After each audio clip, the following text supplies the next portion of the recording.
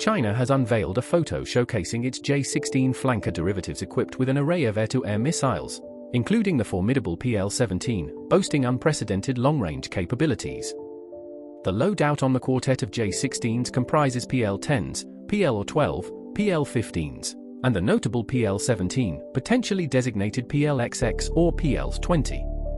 This large missile, around 20 feet in length, utilizes a dual-pulse rocket motor, enabling a reported range exceeding 186 miles and a top speed of at least Mach 4. Guidance employs a two-way data link and an advanced AESA seeker resistant to electronic countermeasures.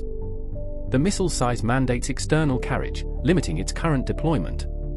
The photo, posted by the Chinese military for a Western audience, suggests operational readiness. However, the true status remains unclear, with ongoing testing as of 2020 and no official service entry confirmation.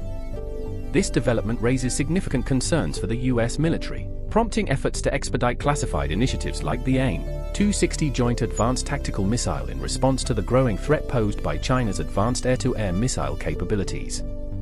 The information warfare aspect of this disclosure cannot be overlooked, adding complexity to the strategic landscape.